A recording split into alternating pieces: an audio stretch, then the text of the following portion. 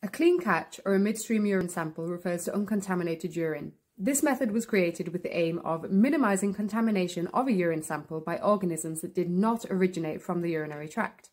The reasoning behind this method is that when you first start urinating, the sample may contain bacteria and other flora from the skin.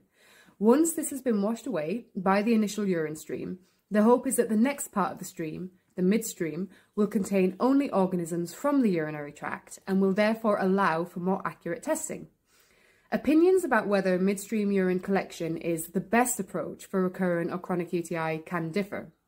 Some specialists have indicated that the initial urine stream may contain organisms from the lower part of the bladder and sediment that has settled in the bladder, and may also contain infection-causing organisms, so a midstream sample would not collect these organisms.